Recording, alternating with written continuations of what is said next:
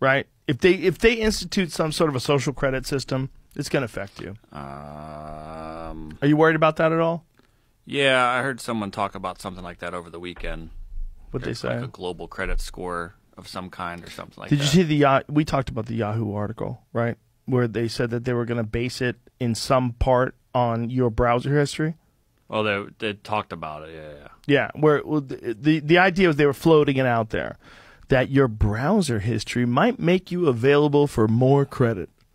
So the idea would be that if you gave up all the shit you looked up, they would allow you to have more credit because they know, hey, well, he's not Googling bulletproof vests or fucking freeze-dried food. If they did that, though, people would just make burner accounts to look online instantly, right. And it'd be over. Yeah, but if they track your fucking device, like who knows what kind of ability they have to actually track your phone or your laptop, right?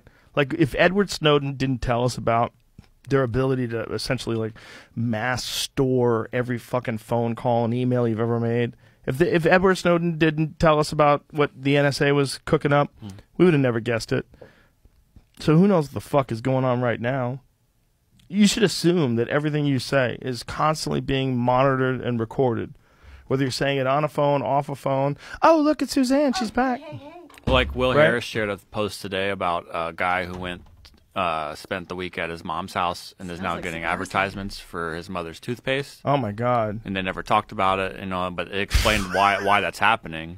Well, your phone's listening. No, it has nothing to do with that. It's like it knows everything you've bought because of all of the terms and conditions you've done. So like it's checking your email and all of that stuff. Oh yeah, for sure, that and too. And then linking that with, like I sort of said this like a week or two ago, it'll have your phone's social security number, if you will. It's like a mobile ID number. It's the EIN and all that kind of stuff.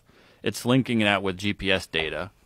So it'll know like me and you and Suzanne are all with each other. Right. So she'll start getting advertisements for stuff you're buying, thinking and hoping that you might see an advertisement. I'm getting that's what I want. Like Suzanne will see an ad you missed. Like, hey Joe, did you see this thing? I bet you would love this.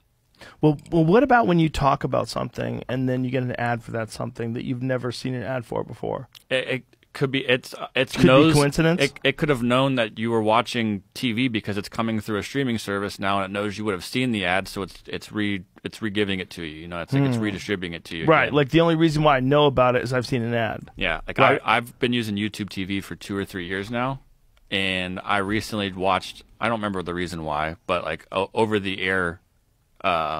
Football game, you know, like over the antenna. The advertisements are so different, and you don't even realize it. Right, but I have had conversations with you